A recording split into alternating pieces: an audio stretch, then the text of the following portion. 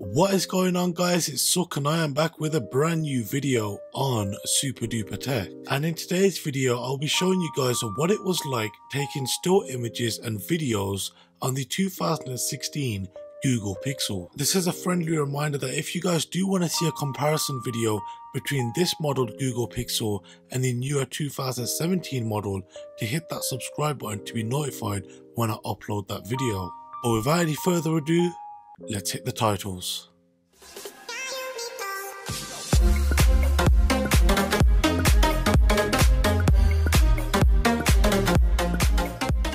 So first up, I do want to get into talking about the specs when it comes to the rear camera. Now it is a 12.3 megapixel camera with an aperture of 2.0 and the size of the pixels on the sensor are 1.55 microns.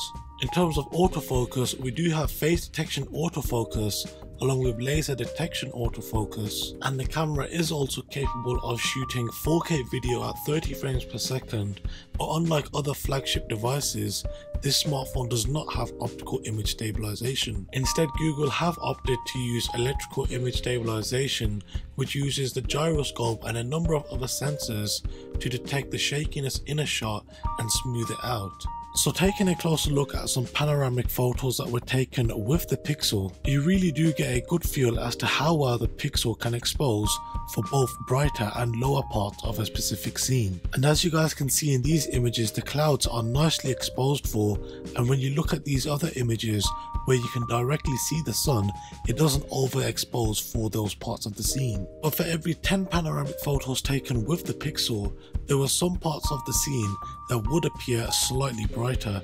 For example, in this image, the grass on the left looks a lot brighter than it does on the right. Also with the Pixel, you aren't restricted to taking 180-degree panoramic images. For example, here you are looking at a 360-degree panoramic image. And in addition to this, you can also take 360-degree spherical panoramic images, which along with allowing you to capture horizontally 360 degrees, it does also allow you to capture both up and down. Taking a look at these close-up images of flowers, you will notice that there is a nice subtle blur between the flower and the background. Now this is mainly down to the fact that it has an f2.0 aperture, and comparing this to the f1.7 aperture on the HTC U11, you could definitely tell the difference, as the images on the right have a far softer background. But in general, when it comes to taking an image with the Google Pixel, you'll have a hard time trying to take one that doesn't look half decent. Colours are slightly saturated, but they're not as saturated as you would get with other flagship devices. And as I said earlier, when it comes to exposing for different scenes, the Pixel is one of the best to do it, as it's very good at exposing for both the foreground, background, and if you are taking photography outside, it is also very good at exposing for the clouds in the sky. But beware, if you are taking images in direct sunlight, that the lens does tend to flare quite often, so it may be a good idea to apply a bit of shade over the camera lens. Now one area which I have a love-hate relationship with the Pixel is when it comes to zooming in on far distant objects. So let me get into talking about why I love the zoom on the Pixel. But first up, when you are zooming in on distant areas, once again, like I said before, it does have a good track record at exposing the scene very nicely. Now this normally means that you do get a half decent shot, but when you are comparing it to other flagship smartphones, the amount of zoom that you get isn't really up there. I mean, if you look at this, which was taken on the Pixel at maximum zoom, and you compare it to the likes of other smartphones such as the iPhone 7 Plus and even the S8, and yeah, sure, the iPhone 7 Plus and even the OnePlus 5 has a telephoto lens, but when you look at the image from the S8, you can see that Samsung are offering more zoom and they don't even have a telephoto lens like you do with the iPhone and the OnePlus. And over on the front of the device, we do have an 8 megapixel selfie camera, which can be used to take some rather nice looking selfies.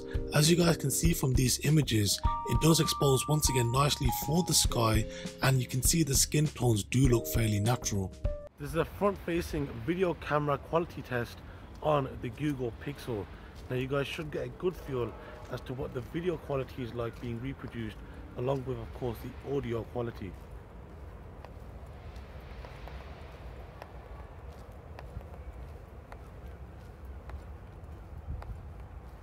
Doesn't actually look too bad. So if you are looking to get a nice selfie, the camera on this does look quite nice, and it does seem to be exposing for the sky in the background fairly well. This is a video camera test on the rear camera on the Google Pixel. Now you guys should get a good feel as to what the stabilization is like, along with of course the audio quality being reproduced. As you guys can see, I am walking at a steady speed, and you guys should also get a good feel as to what the stabilization is like.